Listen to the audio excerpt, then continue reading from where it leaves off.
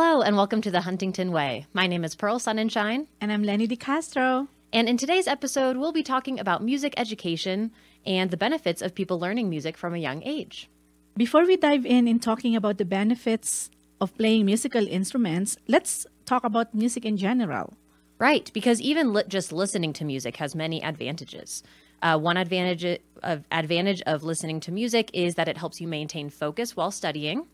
Yes, and I remember when Dillon was doing the online session, I saw him like, why do you have your music on? And then he told me that it helps him concentrate with what he's studying.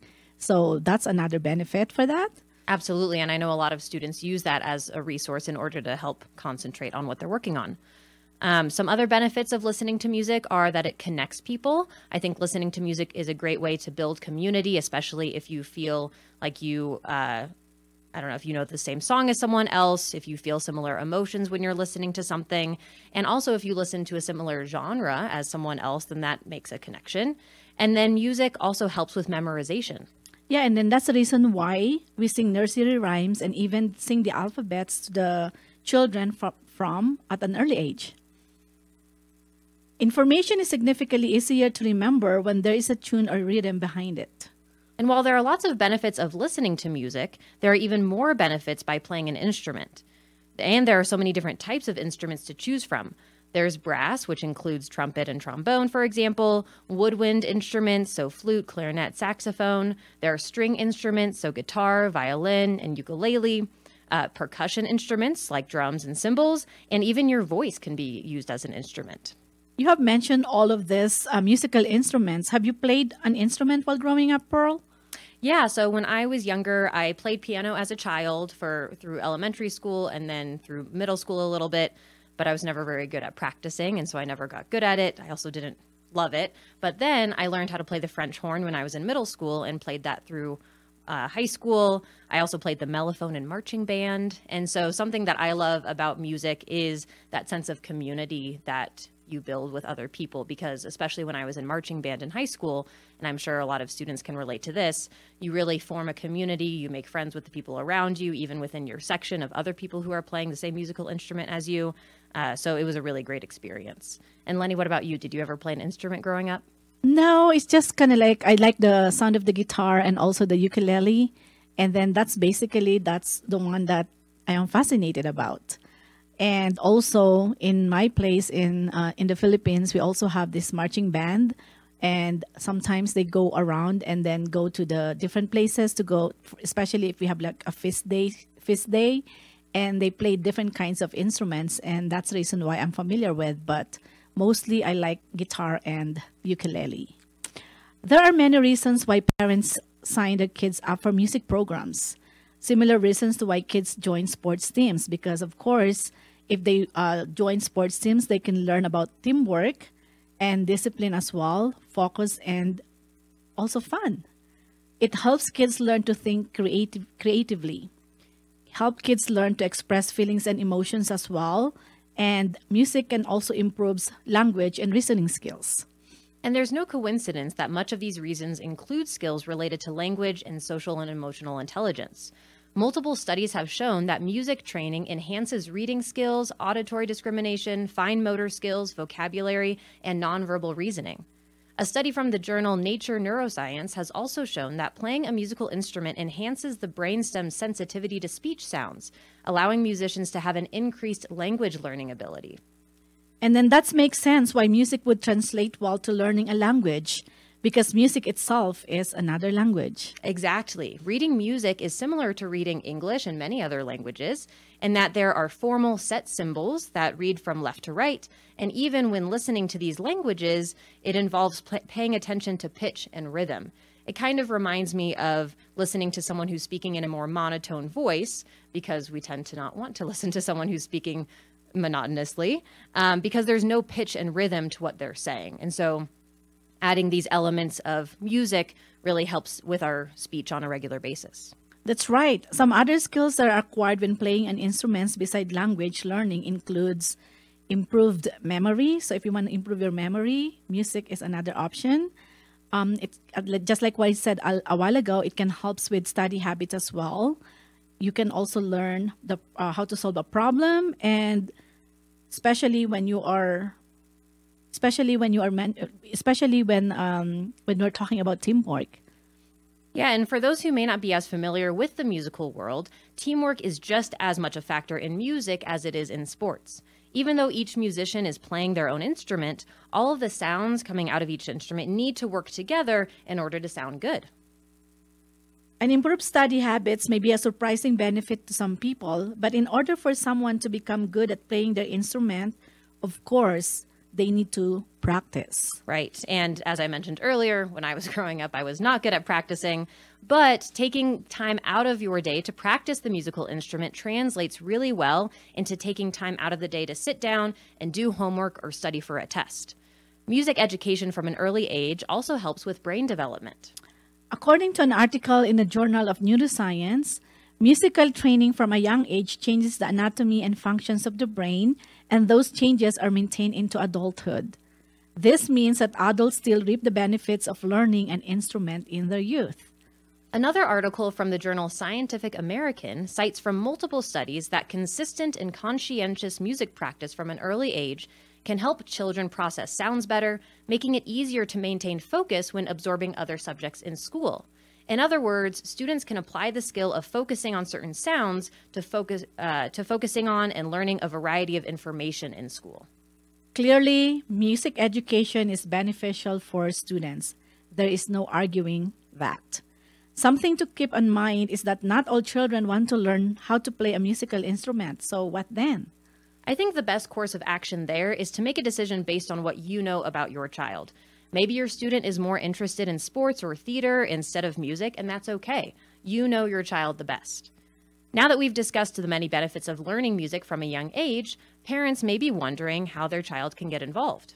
Well, there are many options out there. You can sign your child up for band, orchestra, or choir if their school offers those programs. Many musicians offer private lessons too, and there are some other school and summer programs for kids interested in music. In a little bit, we'll learn more about a program in Colorado Springs that gives students the opportunity to practice their craft outside of school. But first, our weekly tip for students, and this week's tip is, explore ways that work best for you when working independently. Most people need short, frequent breaks throughout their day and work time in order to stay productive and motivated, while some other people thrive on working consistently on a task until it is finished and then taking a break. Think to yourself, what works best for me? Do I need short, frequent breaks, or can I work for a long time on one task? Figuring out which system works best for you will help you with time management, motivation, productivity, and help with overall organizational skills. When we come back, I'll be interviewing Jenna Hinkle, the Assistant Director of Development for Alpenglow Music Program, a nonprofit that allows students of all ages to get involved in music outside of school. So stay tuned. Welcome back. I'm here with Jenna Hinkle, the Assistant Director of Development for Alpenglow. So welcome, Jenna.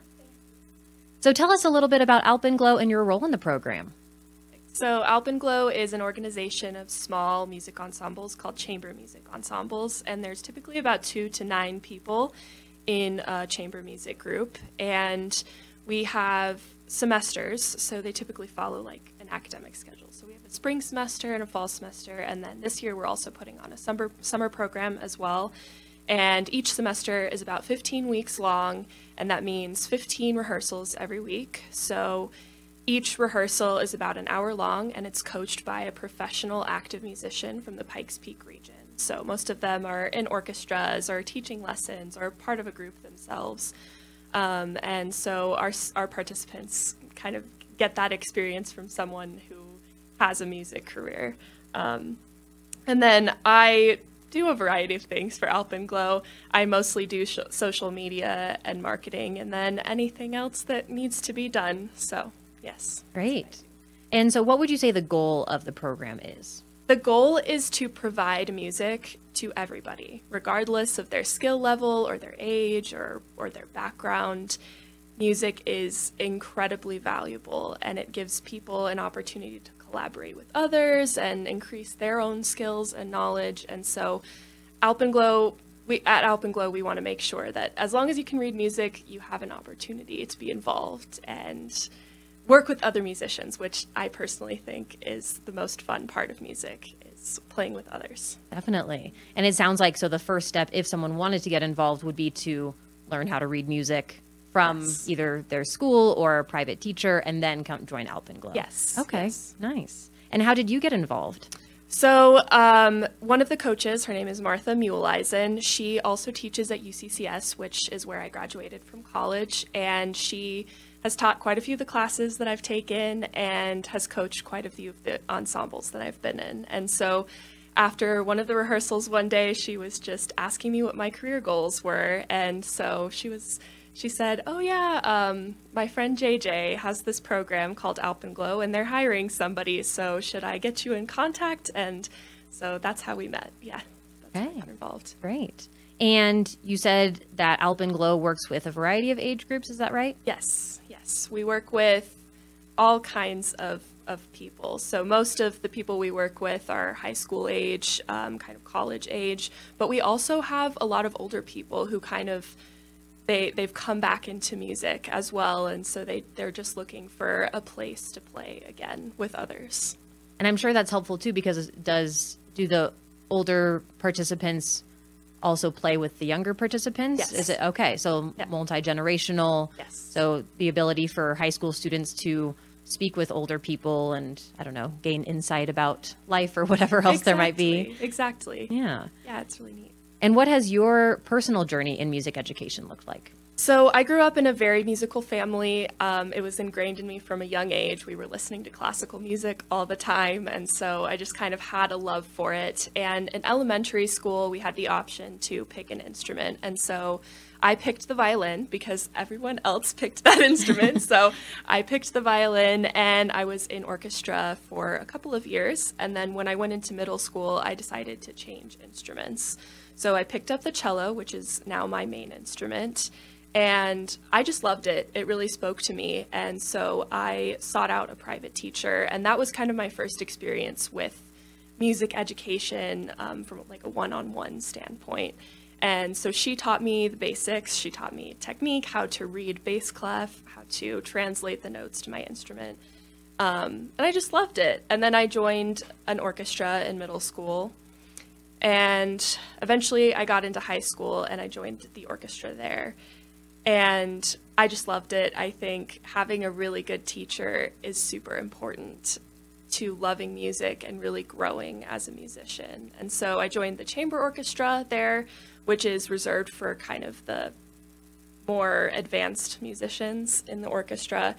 And I kind of realized I needed better technique. I needed somebody who could teach me at a higher level. So I got a different teacher then, and he kind of taught me more advanced technique, but also musicality, like how the music feels, how it should sound to the audience, and how it should connect with you emotionally specifically. So yes, I loved it. And then I decided to go to college, and I was looking at schools, and I applied at UCCS, and it's a totally different experience in college. In high school, everything is pretty tonal. It's very like the traditional classical music that you hear. And then in UCCS, I was exposed to so many different things, way more atonal things that were a little bit strange. For example, my senior recital, I attached like electrodes to plants, and I improvised over the sounds that the electrical signals were translating into my laptop. So there's just so many cool things that you can learn depending on where you go for school, where you get your education. That is very cool. Yeah, because the main thing I know about, I don't know, learning a musical instrument in school is that more classical sound. Yes. So that's really neat that you're able to experiment more when you're in college. And okay, so you've had plenty of music education experience. Yes. So why should students get involved in music from a young age? It's just so valuable all together. It's multifaceted. You kind of touched on it in the beginning in your first segment. It teaches you patience. It teaches you to be patient with yourself. It teaches you discipline. You need to practice to get better at your instrument. And it teaches you social skills as well. I love playing in groups, and most of the musicians I know do as well. And you need to learn to be a part of a team. You need to learn your strengths and how others' strengths fit in with yours. And then music, it teaches you so many skills. It's like learning a language. When you learn the notes on the page, you learn different clefs, you learn how those notes translate to your instrument, whether it's a physical instrument or your voice. I just think it's so important. And this might be a more difficult question, but what do you think the main skill is that you took from learning how to play the violin and cello that also applies to other areas in life?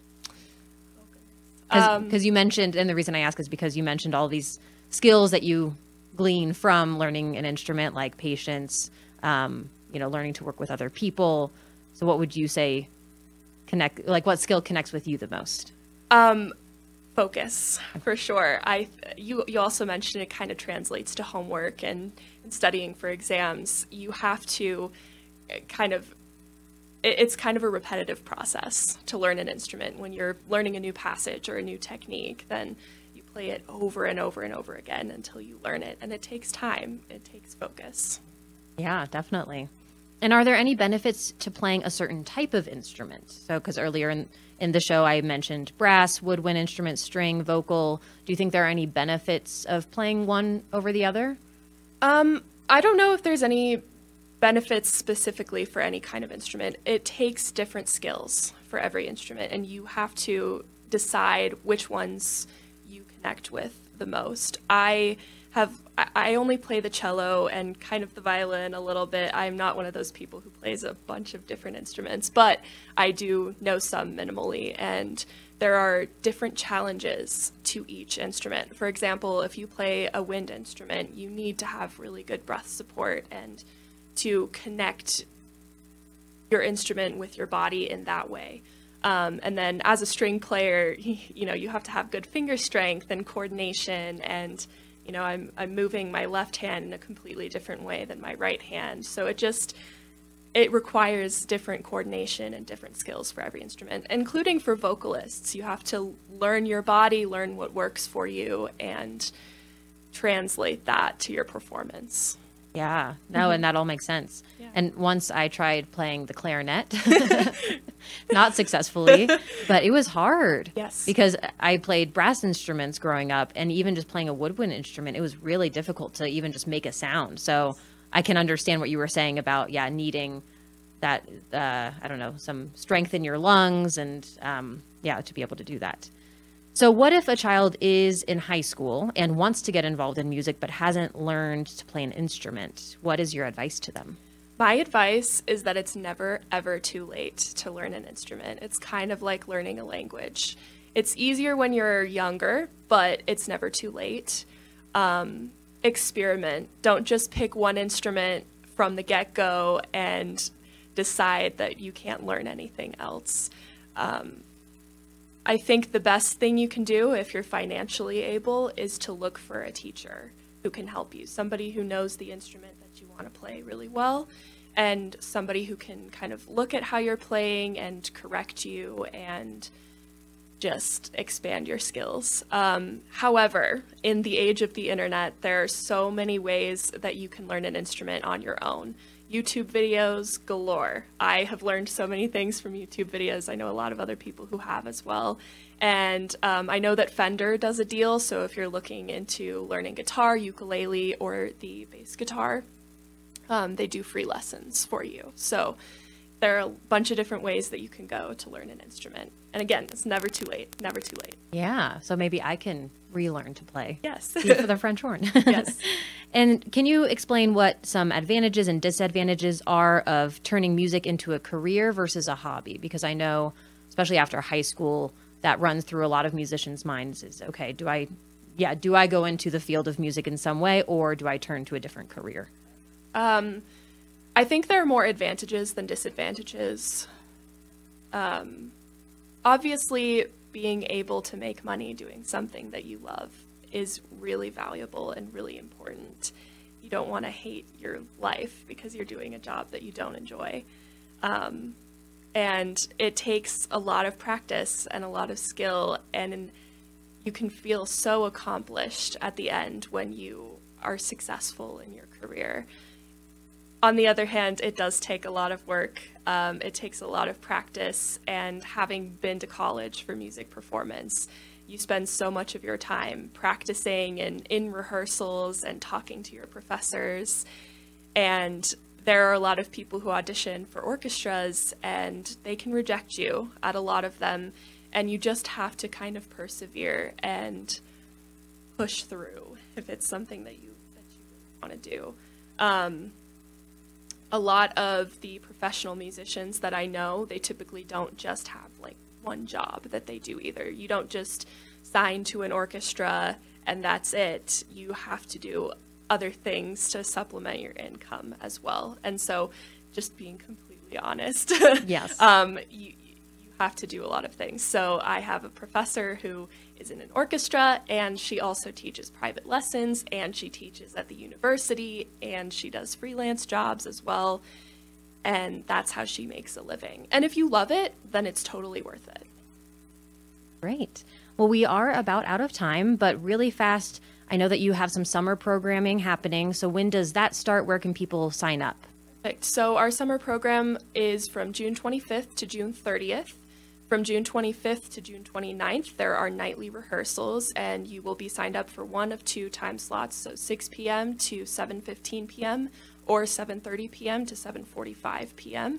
And then there are two concert times on June 30th, which will be the culmination of the work that you do, at 2 p.m. and 6 p.m. And it will be coached by our regular coaches, our professional active performers. And we have a few extras. So we have a June 24th masterclass with a clarinetist. We have a yoga workshop with Coach Martha Muleisen, and then a faculty concert on July 1st. Okay, great. Well, thank you so much, Jenna, for joining us today. This has been The Huntington Way. My name is Pearl Sunshine, and we'll catch you next time.